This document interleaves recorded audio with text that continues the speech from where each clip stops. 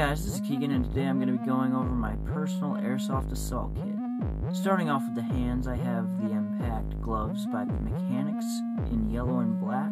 Next, going to my torso, I'm wearing my Lancer Tactical Molly plate carrier in desert tan. It has a 3-slot mag pouch and a map holder with my Roaring Lion patch on the front and a small carry bag on the back. Under it, I have my Woodland Combat shirt and a shamal around my neck. Down on my waist, I have my brown tight belt holding my magazine dump pouch on one side and my sidearm holster on the other. I'm wearing my multicam pants with black heavy-duty boots by Interceptor. For my face, I have a steel mesh mask with the skeleton design. Although it's intimidating, I tend to not wear it often. For eye pro, I have shooter glasses, one clear and one for sunny weather.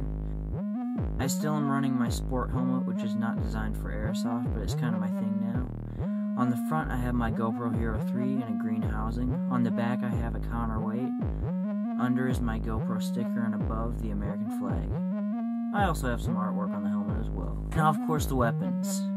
My primary is the GNG CM16 Raider AEG in Desert Tan, or otherwise known as the M4A1. I haven't had much experience with it on the field, so not all the attachments are guaranteed to stay.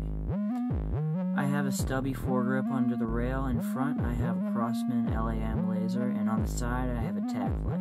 On the top rail, I have a UTG red and green dot sight, which I can remove and use the flip-up iron sight on the front if the occasion arises. And on the end of the barrel, I have a nicely designed flash hider by Crytek. Lastly, my sidearm is the CO2 slide recoiling M9 by Window.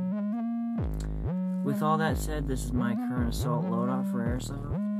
Thanks for watching, and don't forget to drop a like and subscription down below. I'm planning on doing a bit of airsofting next month, so stay tuned for more gameplay. Remember, always be responsible with your guns and stand up for your sport.